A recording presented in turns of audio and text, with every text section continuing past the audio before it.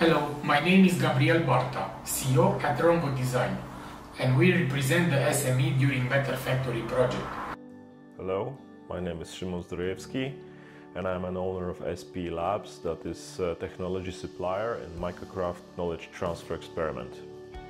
Hi, my name is Sebastian Viering. I'm representing ONSITE STUDIO. I am the artist within the MICOCRAFT projects. Our team is named MICOCRAFT, and during the program we have tried to combine one of the oldest technology, which is the mycelium technology, with the modern solution, making the manufacturing system being completely advanced and more efficient and aesthetics, while keep being sustainable during all the production stages.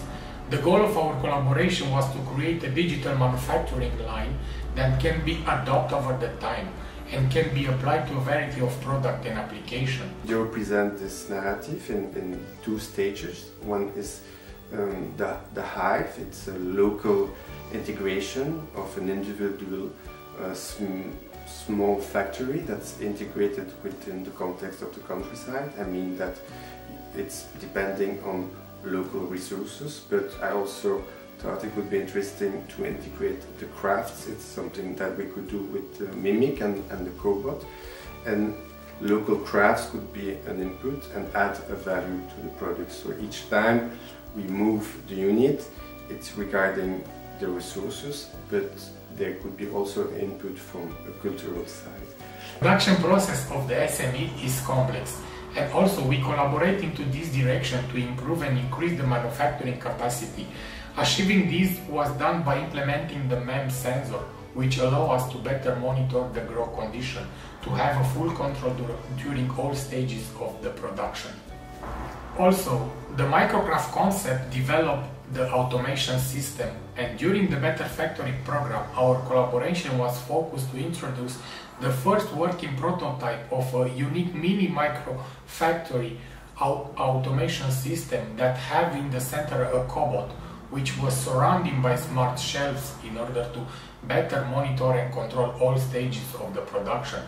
The cobot provides significant add value to the process. Moreover, using Mimic technology that was implemented during the collaboration with our tech supplier allow us to be aesthetic, creating unicity and fulfilling the artist's requests and wishes regarding our final product, touches and finishes.